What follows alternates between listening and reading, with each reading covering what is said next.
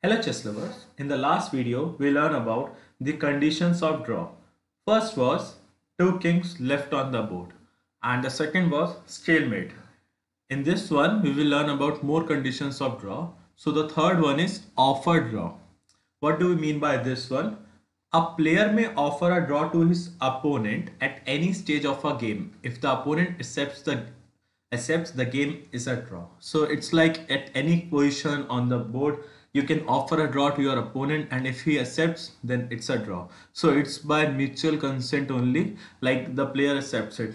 Obviously you can decline it if you think that you are winning. For example, in this position black offered a draw to white and white is thinking that he may win this game, so white can decline it. So when the both the players are ready, then it will be a draw. Next we have threefold repetition. What do we mean by this rule? In chess, the threefold repetition rule, also known as repetition of position, states that a player can claim a draw if the same position occurs three times or will occur after their next move with the same player to move.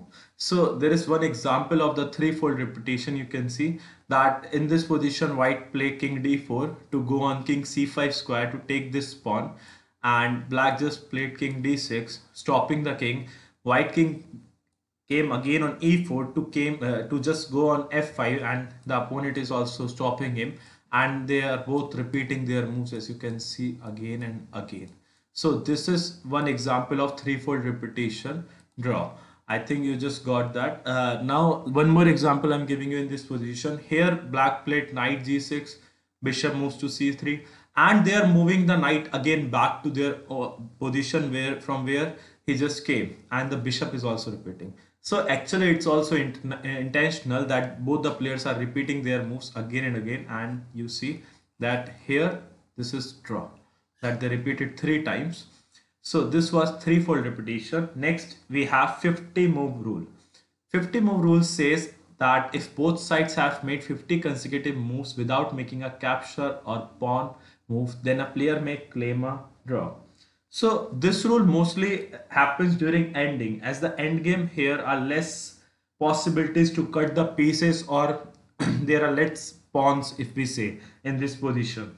So here in this position white needs to do queen mate. Most of you know how to do it because I told you in the previous video with the knight shadow technique, but many young players found it very difficult to do it, and they keep spending a lot of time and keep moving the queen, like they keep giving the checks to the king like that. So in that case they reaches 50 moves sometimes.